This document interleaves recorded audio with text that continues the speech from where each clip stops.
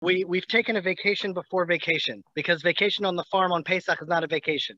It's the high seasons of the farm. And the whole world comes to the Arugot farm. That's what it feels like on Passover.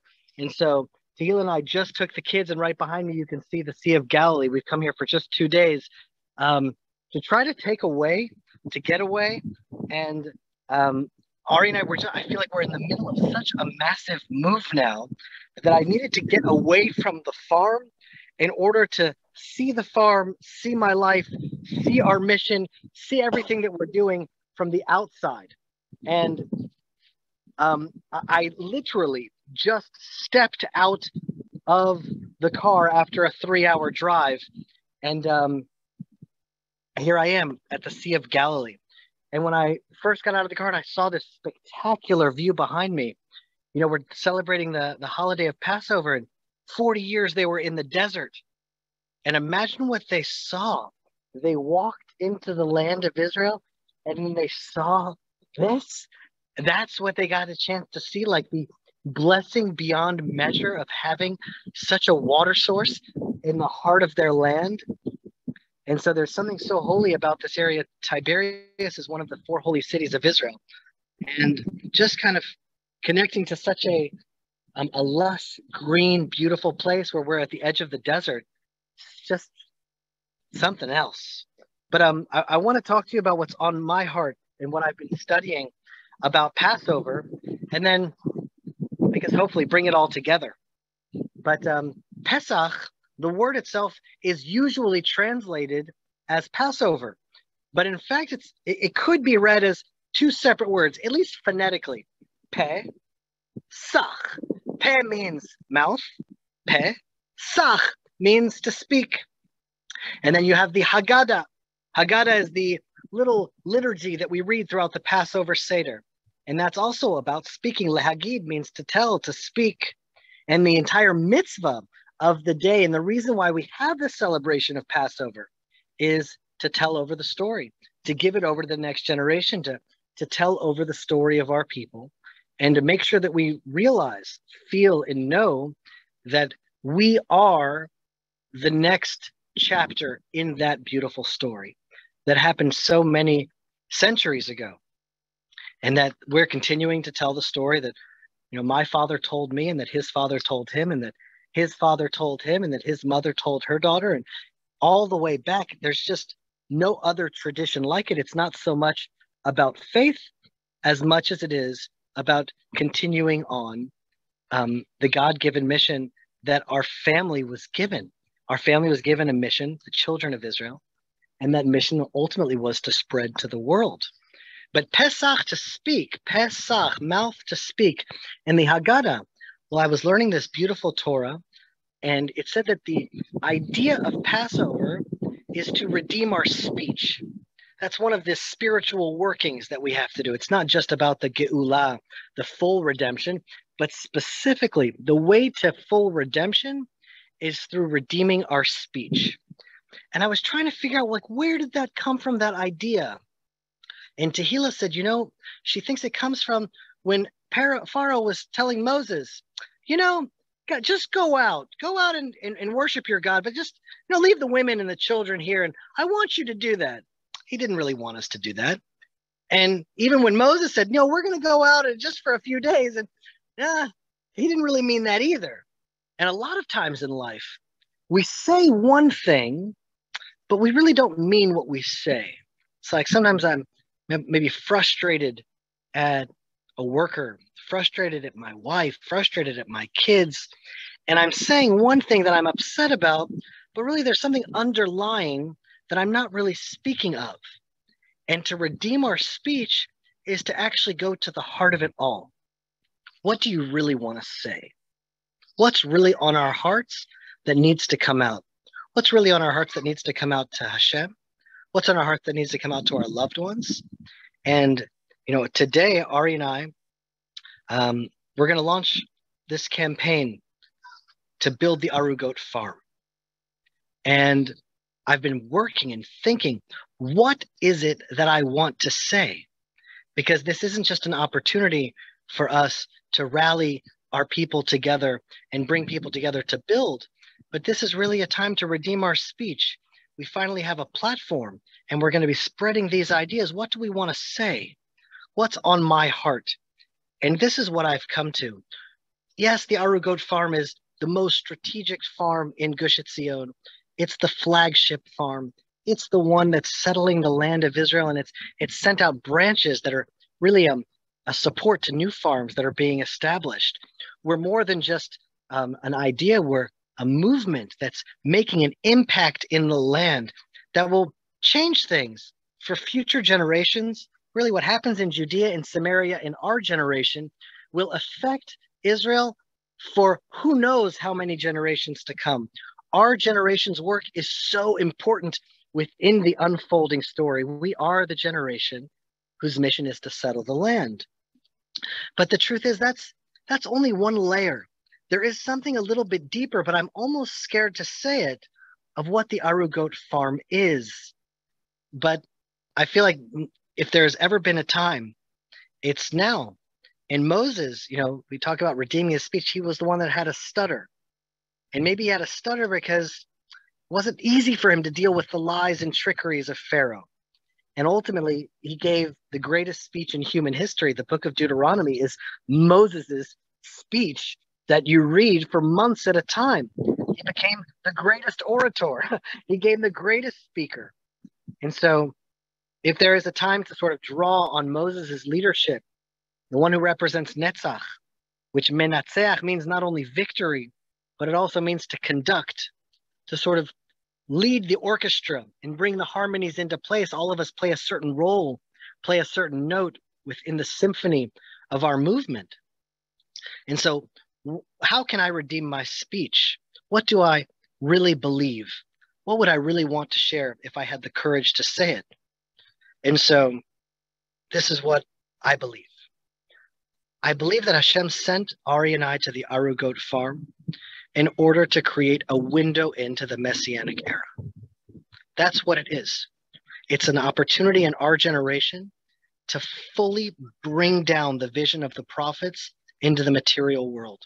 What would it look like if the Jewish people returned to the land of Israel, returned to the mountains of Judea, establish a headquarters in the mountains of King David? How would we live? How would we raise our family? What would it look like to have a place that was open to the righteous among the nations that want to come to the land and learn Torah, to receive the Torah from Zion and the word of God from Jerusalem, to watch the desert blossom like a rose, to watch the barren mountains flourish again, to create the vision the prophets had? Just a window, just one mountain, just one farm. Could we make a window into what it would look like if Mashiach was already here right now? We may not completely redeem the entire world, but what if that one window was enough inspiration, just one candle that could light up a whole room? What if just one vision of what it would look like when believers come together to do the impossible, that stand up against nation states that have tried to destroy us, that stand up against sometimes Israel's own secular government that have tried to destroy our vision? And with just absolute faith and dedication, we rally believers together and say, this is a mission that we can accomplish together, that we could actually create a window, a mirror, an insight, a peek into the Messianic era in our lifetime. That's what I want to dedicate my life to. That's what I want to bring people to taste. That's what happens already at the Arugot farm. People don't even know what they're experiencing, but tears start to come out of their eyes because they've touched something that's ineffable. You can't really speak it yet. But as we continue to build it, it continues to be revealed. But what are we revealing? We're revealing the vision of the prophets. We're revealing prophecy that's actually manifesting. When we talk about the Bible coming to life, it's saying that it's not just the Bible coming to life.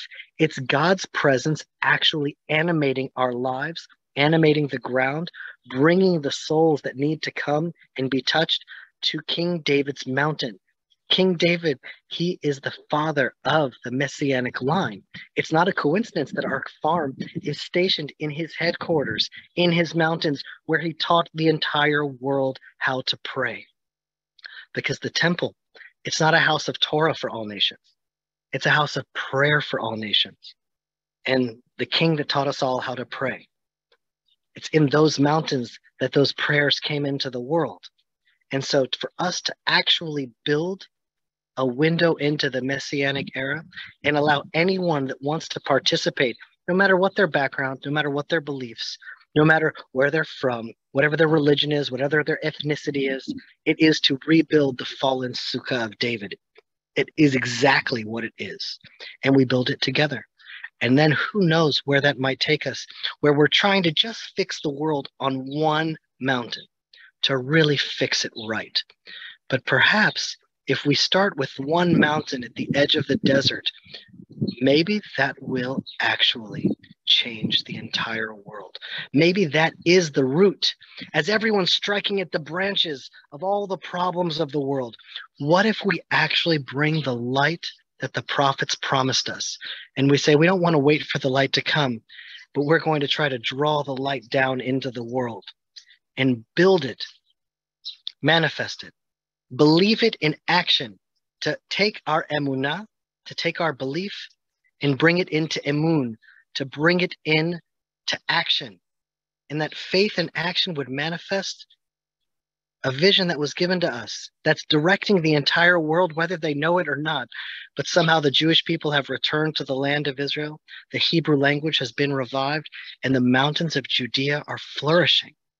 And so could we possibly build it?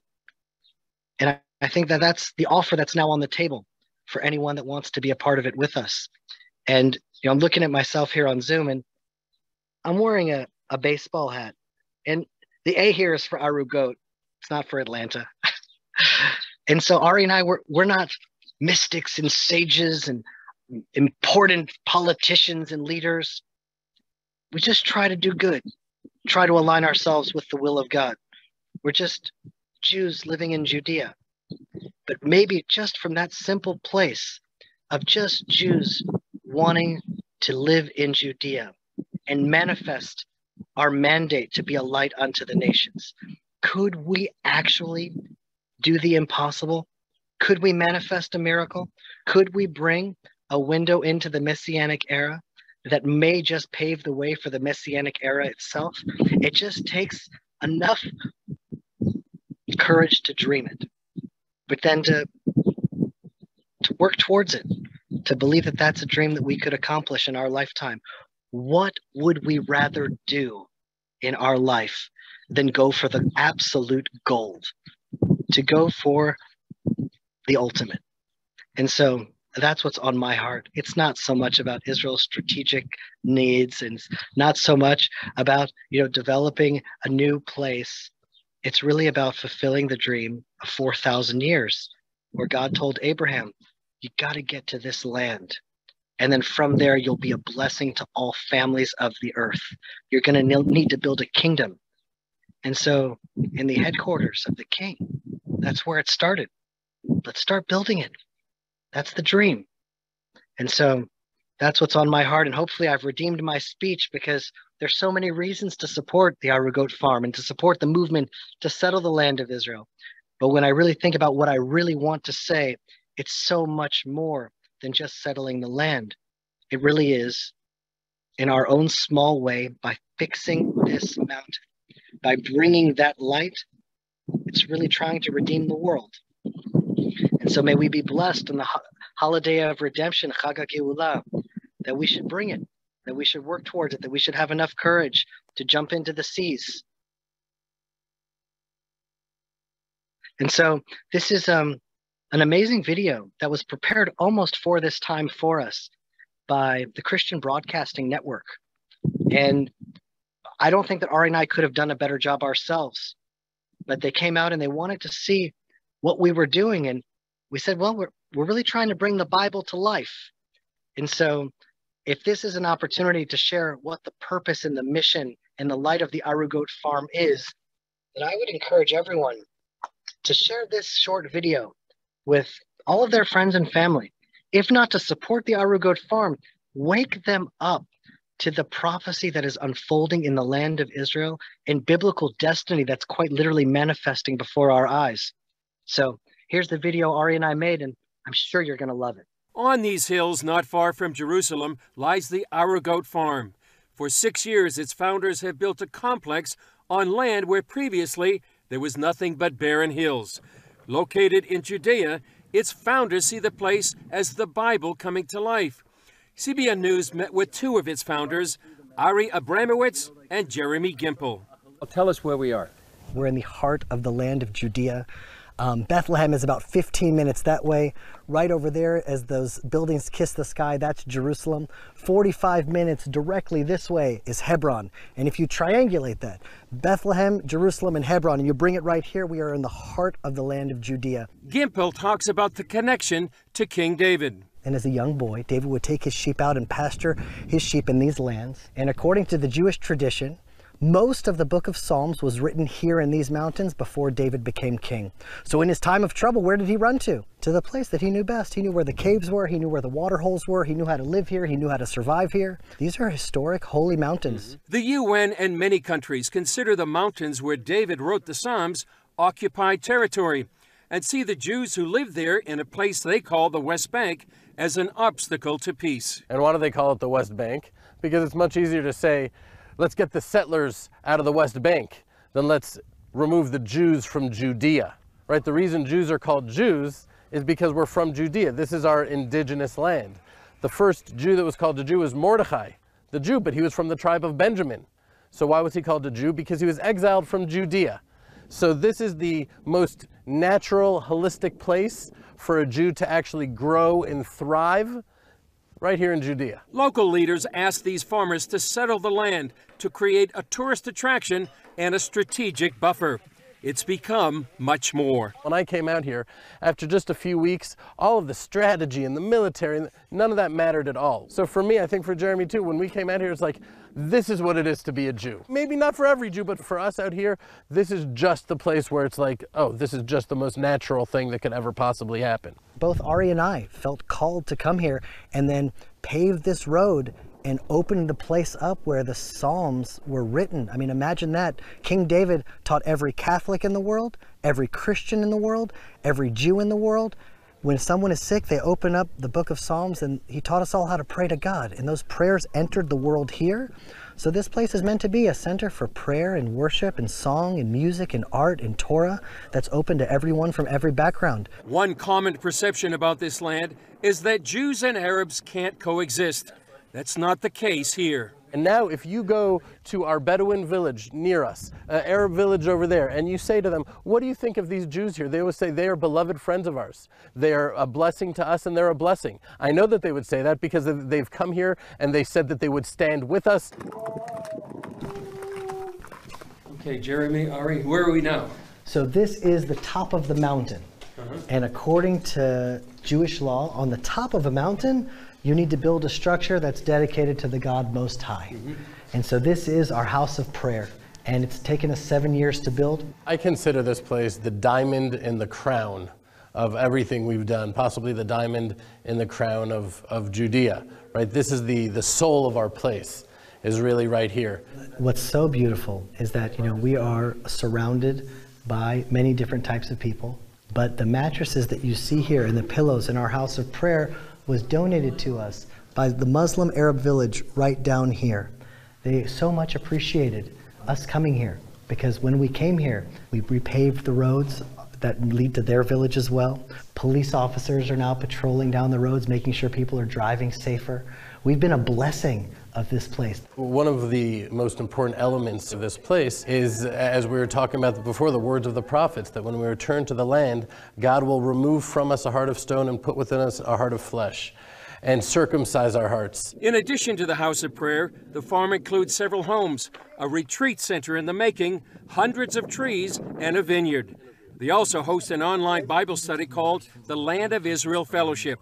Throughout the building, the Book of Amos serves as their blueprint. Jeremy, Ari, we're here on a hillside, but you see this as prophecy coming to life, is that right? Yeah, I mean, this is This is prophecy coming to life. There's a village over there called Ma'ale Amos. This is undoubtedly, irrefutably, the very land in which the prophet Amos had his prophecy. Right? He was actually a cowboy, right? And so his prophecy was in these mountains. And the last 3 verses of his prophecy, he says, I'll return the exiles of my people, and they will rebuild desolate cities, and they will plant vineyards and drink their wine, and they will plant gardens and eat their fruit. And I will plant them upon their land, and they'll never be uprooted again. And so here we have vineyards right in the very land in which he prophesies. Amos was in these mountains here, and he had this vision that there would be rebuilt cities and vineyards and fruit trees. And then I wonder, I mean, this building that's being built here and this vineyard that's planted here, was this exactly what he saw? But we built it with the inspired words. He guided us to plant that. Chapter 8 of the book of Amos, I think, summarizes our whole mission here. If you want to know what is our business plan, the book of Amos. There will be a hunger in the land. And the hunger will not be for bread, and the thirst will not be for water, but to hear the words of Hashem. The retreat center and the house of prayer, everything we're doing is to satisfy this hunger that isn't for bread, and the thirst is not for water, but to hear the words of God. And the words of God are echoing from the mountains of Judea to the entire world. Chris Mitchell, CBN News, the Arugot Farm, Judea. Hi, my name is Jeremy Gimpel. A lot of people want to know exactly what the Land of Israel Fellowship is and what members receive when they join. So let me explain. The Land of Israel Fellowship is a global online community with hundreds of members from over 40 countries around the world. There are live sessions and gatherings that create a direct personal connection to the Land of Israel and to lovers of Israel from around the world. There's no online gathering that I'm familiar with that is connected to the Land of Israel that unites and brings together such a diverse group of people, backgrounds, and nationalities. It feels like prophecy. It feels like something we need in these times, like a window in to a better future on the horizon. There's a divine unity we experience every week in our fellowship broadcast. We heard these amazing teachings from an authentic Hebrew and Israel perspective and our jaws drop. Not only because they ring so true and are such a blessing, because they are so consistent with what we believe. These Sunday morning gatherings are nothing less than a house of prayer for all nations. Cindy Lowe, the United States of America. The Land of Israel Fellowship is an amazing resource for learning Torah, the Bible, and the prophets, unfiltered and uncensored directly from the Land of Israel. We've been studying Torah for almost 20 years, but we feel we are stepping into it more than ever and seeing new depth and dimensions to Scripture. We're encouraged more and more every week. Callan Ardell, USA. Members receive access to all the archives in the library of teachings on every portion of the Torah, the biblical feasts, Hebrew prayer, prophecy, sessions on the ancient wisdom of the prophets of Israel to help us navigate through these turbulent times. These sessions are so rich. I re-listen to each, and truly each session is the best one yet. Tehila is a tremendous asset, and the teachings Ari shares are so rich. I've read the Bible so many times, and I've known the things you are teaching. The Hebrew understanding is what Christians have missed for centuries. Sister Georgian from Germany. The Land of Israel Fellowship is truly unique because it's built upon personal relationships with the teachers of the fellowship. Myself, Rabbi Ari Abramowitz, and Tehila Gimpel. Every member has direct access to the staff 24/6 via email or direct WhatsApp to ask questions, to comment, to connect directly to all the teachers. And over the last years, we've connected to some of the most beautiful people on the planet. So if you want to find out more and join the Land of Israel Fellowship, you can click on the link below. And if you want to try it out for just a month, you can email fellowship@thelandofisrael.com and we'll hook you up. I hope to see you. Shalom from the mountains of Judea.